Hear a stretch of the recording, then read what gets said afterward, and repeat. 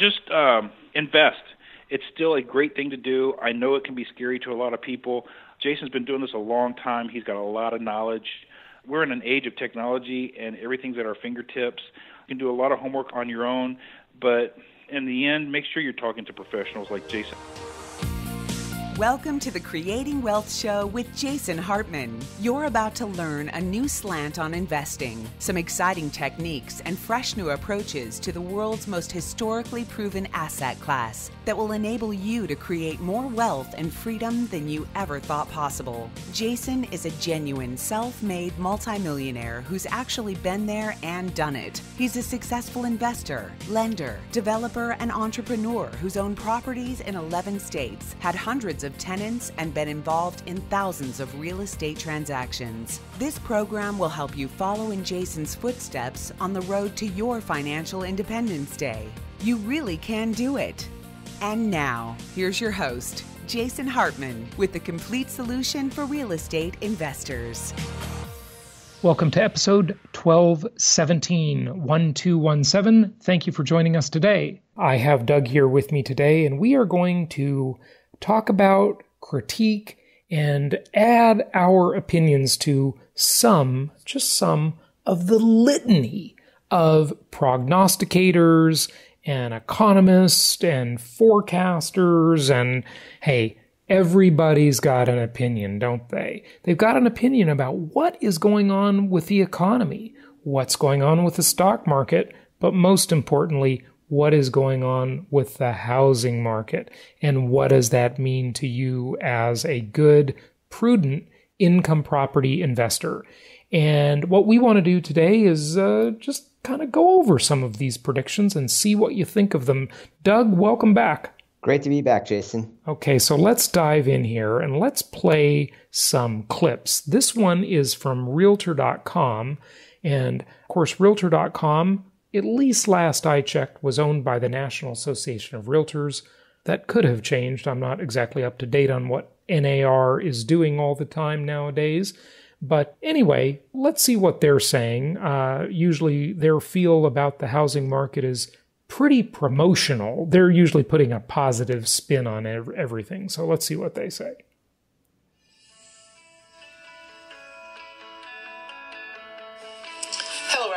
And welcome to Economic Insights with Audrey Whittington and Danielle Hale, Chief Economist at Realtor.com.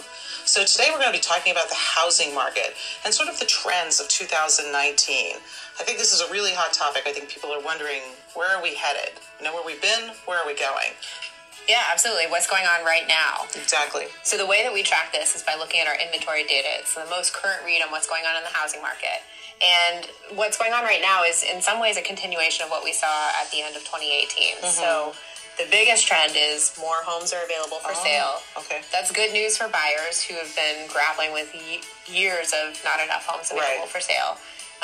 But what's interesting, we're seeing that those new homes for sale concentrated in higher price points and pricey markets. Oh, so that's interesting. So it really isn't across the whole pricing spectrum. So really it could be good for buyers sort of and where would you see that price cut? Maybe $500,000 and up or 200-300. I'm not sure where the cut is. Yeah, so if we look at homes that are priced at $750,000 and above, for instance, those are increasing at a double-digit pace, like 11% gain year over year. In terms of inventory. Yeah, in terms of number of homes available for sale. On the See, Doug, that's one of the things that's so confusing. They talk about these numbers and they never say what they are. Are they housing starts? Are they housing sales volume? Are they sales volume of resale homes? Are they sales volume of new homes? Or are they housing prices? And then in which category? Of course, they did bother to segment by price, which was good. And what they didn't tell you is that most of those more expensive homes above $750,000 are, of course, in the cyclical markets, the coastal markets, and the markets that we wouldn't touch as a prudent long-term income property real estate investor, right? Well, absolutely. And what I'm actually doing right now is looking at my notebook where I was taking notes and as we were listening to the interview in real time. And when I wrote more homes available for sale, I annotated and wrote at what price ? Because the big shortage that we have is not in McMansions, right? There is no national shortage of $900,000 houses. There is a national shortage of $100,000 houses that are, reasonably livable. Right. And I think that's actually the place where we have a double built-in advantage, is that we are intentionally sourcing our inventory in affordable markets at affordable price points, so that when the inevitable correction comes at the high-priced markets and high-priced houses, that there will still be sufficient demand, as you said, from both directions, from people who are moving up and from people who are moving down because they were living in something they couldn't otherwise afford. Right. Absolutely good point. And I think your inevitable correction is already here. I wouldn't say it's quite to the point of an inevitable crash yet in the higher end cyclical markets, but we are at correction point. I think we could both agree on that. It's pretty interesting how few people really understand how to segment the market and how to divide it up. But you're right. We want to catch people moving up on the spectrum. In other words, people that are wanting to move from an apartment to renting a single family home. And of course, we're really not that concerned overall with housing prices anyway, because we're concerned about income, yield, rents, return on investment for investments that we buy and hold. But since everyone talks about housing prices all the time, and some people think they're going to time the market and, wait for a better deal, and usually those people never win, but they keep trying, that it does apply to them. So it's interesting to look at. Actually, you're a Jason, big fan. Jason, I want to challenge that assumption just a second. Sure. Even if I was going to buy and hold a property forever, and even if I never wanted to extract a nickel of equity out of it, I would still want the price to go up so that I can get better terms on refinancing. Fair enough. Well, that's long term, and long term we know it will go up. I'm just talking about little dips here and there and little cycles in the market, not big long term dips. But you're a fan of Warren Buffett. You didn't pay $4 million to have lunch with him, like the cryptocurrency guy just did. But you and I both agree, even though neither of us love the stock market, we agree with the concept of value investing, the Benjamin Graham kind of mentality, if you will. And I know that's not completely attributed to him, but just broadly speaking. And, it's about just buying good value and holding on to it rather than trying to pick up every little dip and not being in the game and not getting the tax benefits, not getting the income, not getting the return on investment. Because here's a faulty belief a lot of investors have. Say that there is a person sitting out there now, and I don't hear this often, but I did hear it from one person last week, so I thought I'd bring it up, who says, well, hey, I missed the last cycle. Yes, I should have bought lots of properties a few years back. I didn't. I missed it. And I'm going to just keep my powder dry, keep my money in the bank, and wait for the next recession. And funny thing is that first off, the recession is usually caused by obviously a slowdown in the economy, but the housing recession, if you will, is usually caused by higher interest rates. And so you're going to have to pay more every month to own the property, even if the price does decline, and even if you can time it right, which is a miracle in the first place. But here's the big thing people miss, Doug, and I'd love for you to comment on this. They miss that if you have to wait 3 years for that cycle, for that dip, if you have to wait for it to come, and you could have earned 20% annually on that investment as the overall return on investment, everything included, you missed all that return while you're waiting and keeping your powder dry, so to speak. What do you think of that? Yeah, I think the opportunity cost is very, very real. And it's something that people frequently ignore because just people's brains are naturally attuned to think in terms of accounting profits and losses. But one thing that you touched on that I wanted to unpack a little more, which is where you were saying that, nobody can time the bottom. And that's actually even more true than a lot of people think, because if you say, okay, I'm going to wait till the next recession, then I'm going to buy. Prices go down 5%. Hey, we're in the next recession. Time to buy. They go down another 5%. Oh, well, whatever. I'm going to buy again. They go down another 5%. Okay, the thing you just bought at the very beginning is now down 10%. And if you had to liquidate it, you'd probably, all of your equity's gone. Where you say, okay, now I'm all in, it's down 15%, I'm going to buy some more. Then it goes down another 5%. Is that right? If you're trying to buy on the downside, you have no idea where the market's going to bottom. Mm-hmm. And so it can be almost guaranteed that you're either going to buy while it's still going down. You might catch it on the other side, but then you're not going to know whether you bought at the top again. Right. And so it's way more important to understand the value of what you're buying as opposed to trying to time the price. Because if you're trying to play that price timing game and you're disconnected from value, then there's no time when what you're buying is going to make sense from a value perspective. Case in point, let's say you're talking about a townhome in San Francisco. I think like about 15 years ago, those were like about $400,000. Now they're like $3 million, and say they go down to like $900,000. Well, it didn't make sense at 400,000.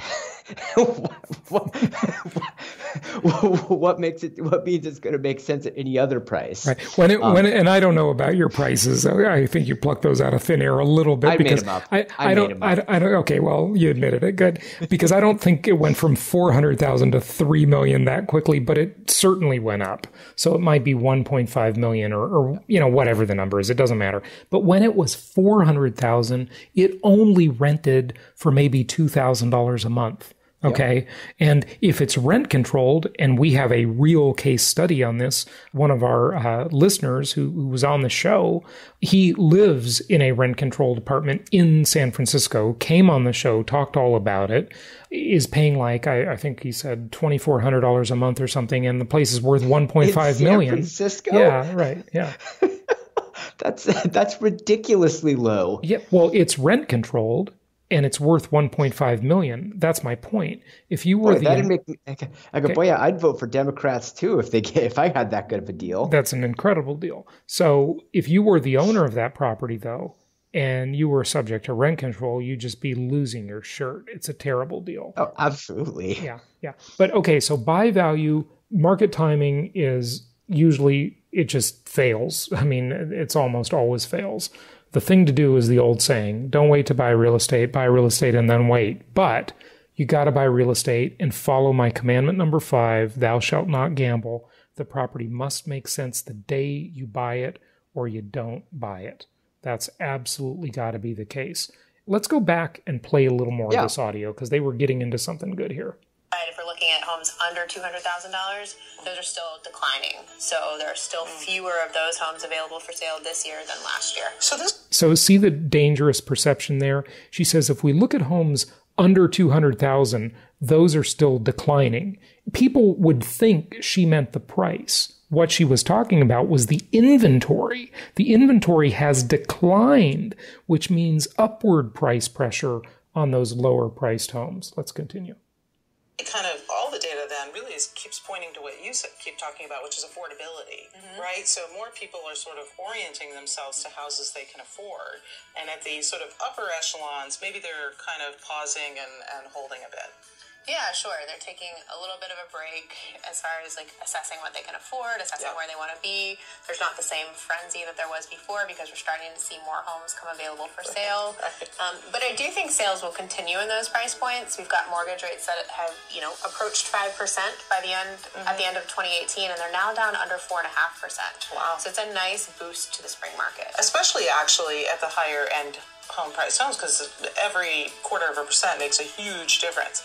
Yeah. So let's talk about the rest of the year. And I know you're going to look into your crystal ball and you're going to tell us exactly what we can expect. Yeah, what does this mean? So I'll tell you one thing we're definitely looking at to see whether home sellers continue to be interested in listing their homes for sale. Because it's a different market for sellers this spring. For the first time in many years, they've got to think about their competition. Right. So last year, it seemed like homes were selling so quickly. You were probably the only home listed for sale because your neighbor that listed for sale a week before you, it's gone already. Sold. Right, exactly. But this year, they'll have to think a little bit about competition, especially if they're listing in those higher price points, so above that $750,000 mark, or even maybe at a slightly lower price point in some markets. On the flip side, if you're selling an entry-level home, one that's priced under $200,000, it'll go like that. It'll go like that, absolutely. So depending on your Yeah, so I would agree with that. I don't know why they put that stupid music track, that music bed in the video. That's just super annoying. But anyway. There was one thing that kind of stuck with me. They said people are orienting around what they can afford. And my thought was, has that ever not been the case? Well, I mean, maybe it wasn't in 2007. Yeah. Isn't that like how people buy houses? Yeah, right. Yeah. Isn't that just normally what people do? Well, it's what the lender will let them afford. They don't necessarily do what they can afford. It's what the lender will let them, as we saw, as to what brought on the Great Recession. But let's take a look at another video, okay? Or not a look at it, but a listen to it. And this one is a CNBC video, and I think this will be kind of interesting to you. Even if you can get credit at a low interest rate, if you can't find the house that fits your financial profile, there's not much you can do. And it is at the low end of the market. Usually, by the way, this is Doug Duncan, the chief economist for Fannie Mae. Existing home part of the market where people are moving up, and people are just not moving up. The boomers are aging in place. That part of the market is at 30-year lows in terms of supply. We also mentioned that there might be some kind of floor under rates that the banks would put into place. Doug, can you elaborate at all on that?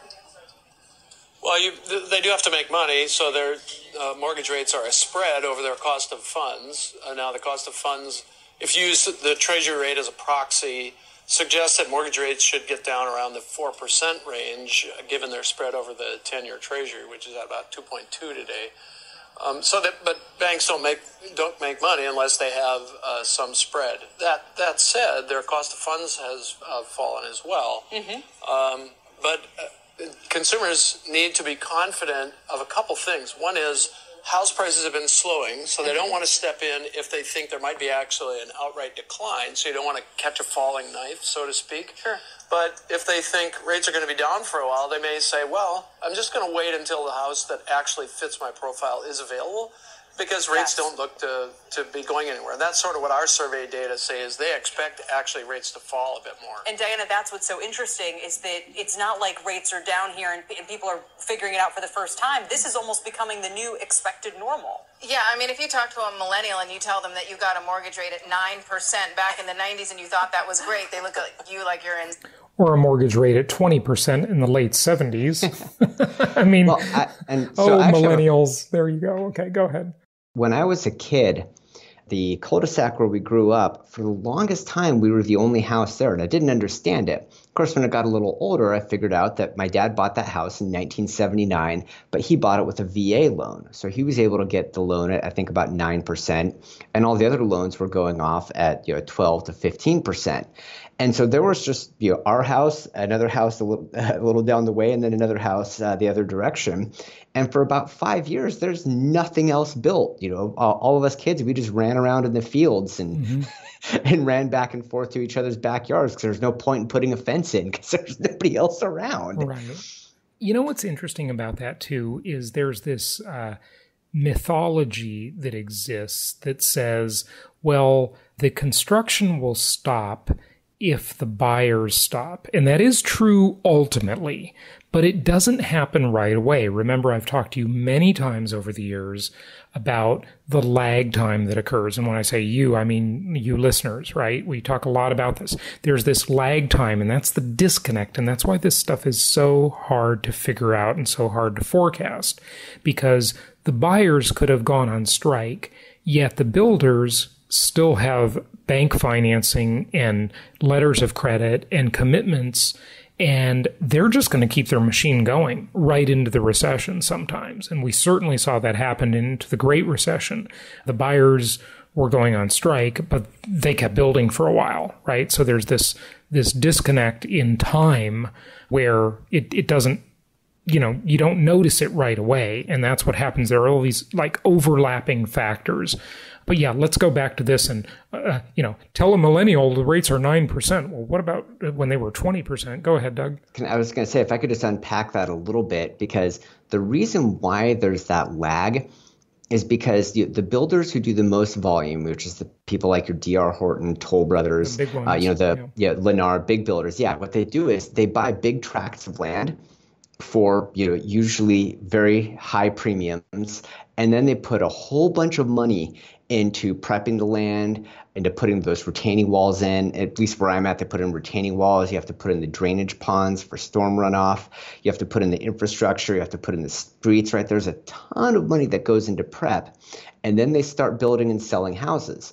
Well, the first few houses haven't even come close to covering their costs. They probably don't cover costs until they're 2/3 of the way sold out onto the development. And so if the bottom falls out of the market when they're halfway through the development, they have to keep the train moving, even if they have to cut the prices on the houses, because they got to make some freaking money, because they have question about loans that are due. Yeah. You didn't even mention all the governmental approvals, the environmental impact reports, the regulatory compliance, and to create, what we call finished lots, right? Where, Exactly. The utilities come up to the lot, but all the infrastructure is built. So There's yes. no small amount of effort that goes into this. No small amount of effort or money. Okay, let's continue. Doug, I'd be interested also, and I don't want to get too wonky on this question, but I've been hearing a little bit also that while we do say that mortgage rates follow the yield on the 10-year Treasury loosely, they are mortgage-backed securities, that is bonds that investors have to buy, that also dictate rates.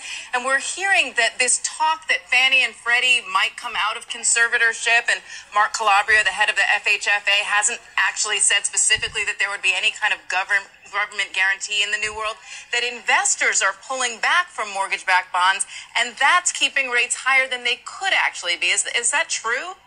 Well, that's a possibility. That's a really interesting question, and over the years we've discussed the possible privatization of Fannie Mae and Freddie Mac, and now that is on the table again. It sort of went away for a few years, but Doug, you might remember at Meet the Masters in maybe 2011, I'm guessing. Mm-hmm. We were on stage together. We were talking about this and the possibility of Fannie and Freddie becoming privatized, and what that might mean. So it's interesting that, history does repeat itself. So we'll see if it happens, but the talk is really becoming louder again. Yeah. Let's listen to Doug Duncan's answer, though, because I don't want to make too much lag time in the momentum of that, and then we'll talk more. I suppose. However, it's also the case that the Fed continues to run off its portfolio of mortgage-backed securities. Even though they've slowed the overall portfolio runoff, they are running off mortgage-backed securities, so that would put some pressure on spreads as well.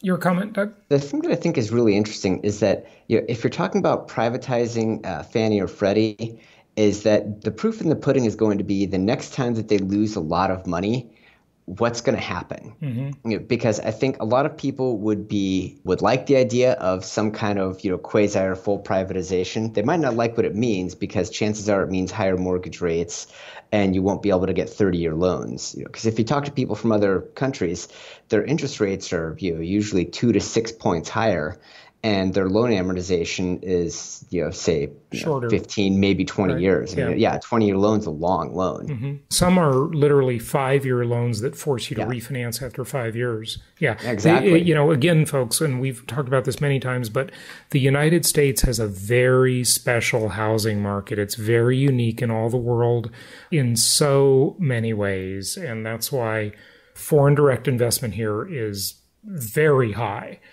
because we have a very special housing market here. The impact of privatizing would be a dramatic shift in the terms, which over the long term, I don't necessarily think is a bad thing, because it'll help prevent the market from getting overheated.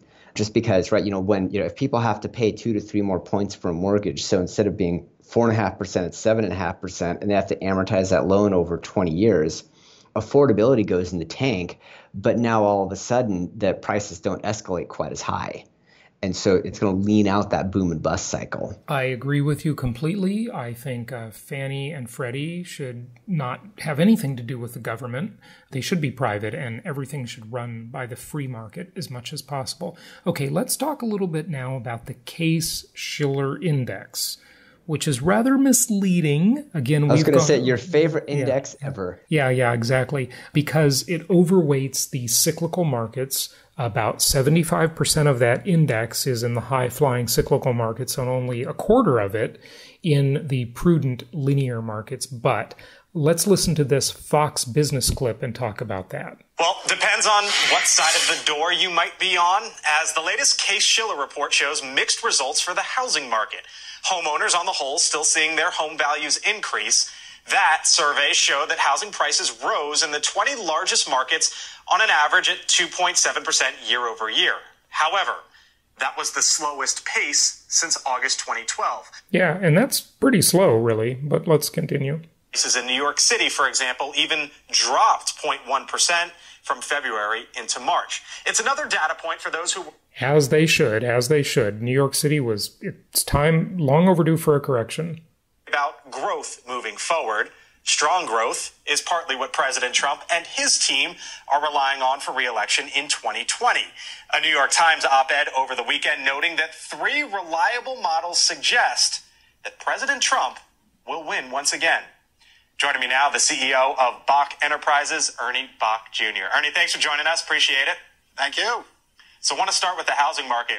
Case-Shiller, what do you make of it? Because it seems like housing prices are starting to move in that direction, at least the pace of sales and home prices. Well, I think that the prices are high, extremely high. So they're coming down. They're leveling off. I think they're adjusting. I don't think it's too much to worry about. The interest rates are low, and it's okay. Shouldn't, though, with interest rates this low, shouldn't the housing market be in a much better spot than it is right now, though? Well, in some places in the United States it is, but in a lot of other places, especially in New York, prices were so high they could not go up anymore. They had to come down. Want to get to these models.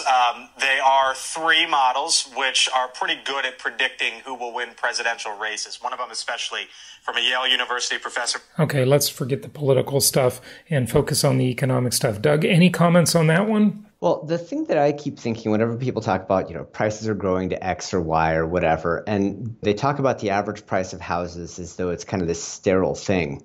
But you have to understand that any house that gets sold, somebody's got to buy it. And they need to hit debt to income ratios. They need to have some kind of down payment, or they need to have some kind of goofy financing.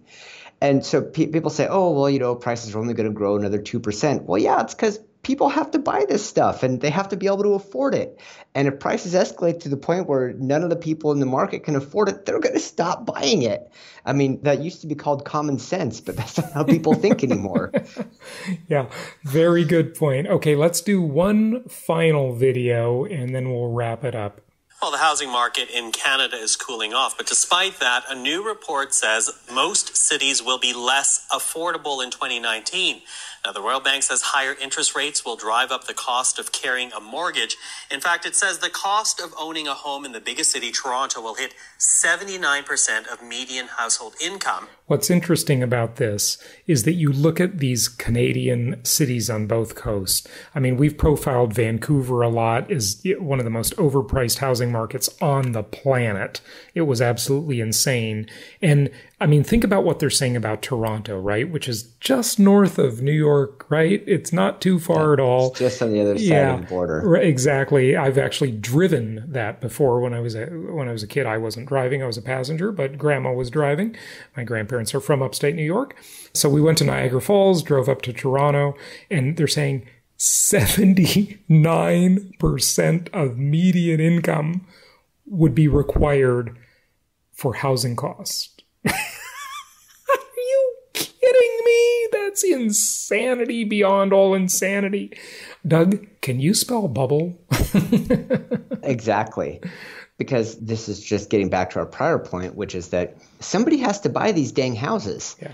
And and the thing is, right, median's the middle. And so, even if you have a heavy upward skew on your incomes, which I'm sure Toronto does, at some point you run out of millionaires. There's only so many friggin' houses a millionaire or billionaire needs. And they say, hey, I'm good. Peace. I'm good, guys. I don't need any more. And listen, even though they've got lots of money, it doesn't mean they want to lose money. How'd they get there? Their mentality was prudent, right?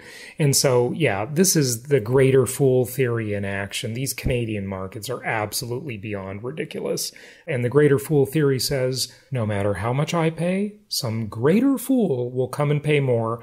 But just like the game of musical chairs you played when you were a kid, the music eventually stops and someone is left standing. In fact, I was almost thinking about, the old airline joke, right? They say, how do you become a millionaire? Start as a billionaire, then buy an airline. Right. Well, we'd say, how do you become a millionaire? Start as a billionaire, then buy a bunch of houses in Toronto. Yeah, absolutely. And with that, I think we can probably wrap it up. I think people get the point. We don't need to listen to that anymore. We don't need to beat that over. Yeah. We don't need to beat it up anymore.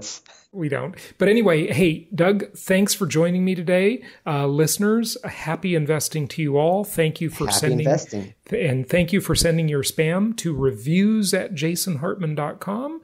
We love your real estate spam. So as you receive this spam, which you did not subscribe to, from other players out there in the real estate industry, forward it to us. We will be your trash can for your spam. Just forward it to reviews@jasonhartman.com, and we'd love to see it. Doug, thanks for joining me. Everybody, happy investing. We'll talk to you tomorrow. Thank you so much for listening. Please be sure to subscribe so that you don't miss any episodes. Be sure to check out the show's specific website and our general website, hartmanmedia.com, for appropriate disclaimers and terms of service. Remember that guest opinions are their own, and if you require specific legal or tax advice or advice in any other specialized area, please consult an appropriate professional. And we also very much appreciate you reviewing the show. Please go to iTunes or Stitcher Radio or whatever platform you're using and write a review for the show. We would very much appreciate that. And be sure to make it official and subscribe so you do not miss any episodes. We look forward to seeing you on the next episode.